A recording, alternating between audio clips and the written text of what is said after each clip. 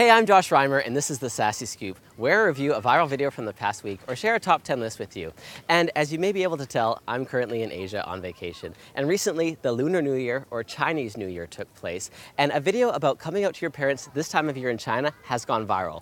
It's a short film about a man's experience with telling his parents that he's gay, and on the Chinese website QQ.com, it's had over 100 million views. Take a look. 喂，妈，跟您说件事儿。其实我喜欢的是男生。无论你是什么样的人，你都是我们的孩子。 P-Flag China, aka parents, families, and friends of lesbians and gays, are actually the ones who are responsible for making this video, and they're hoping it will help young gay Chinese people to deal with the pressure they often face from their parents to marry somebody of the opposite sex and have a kid. It's videos like this that really make me grateful for the family that I have, even if my dad does love to embarrass me all the time. He also likes to tell me to get a real job all the time too. Maybe I should make a video about coming out to him as a YouTube and TV presenter. I'm sure that would go viral. But over 700 million migrant workers in China reportedly go home for the weekend during the Lunar New Year. So this is a big issue that a lot of people over there can probably relate to. At the end of the video, they actually have a number of Chinese mothers of LGBT children giving words of encouragement and telling them to go home for the holidays to be with their parents.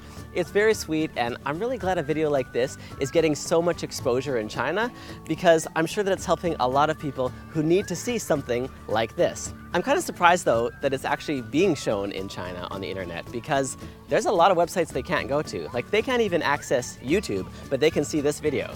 So I guess it's okay for them to see a coming out story, but not cute kittens and laughing babies?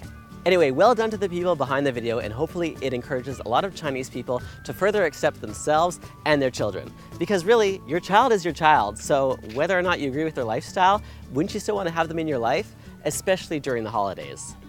Although I personally don't go home during the holidays because the flights are just too expensive. So we just find somewhere in the winter to all meet up. Because what's better than being with your parents than being with your parents in a beach in paradise?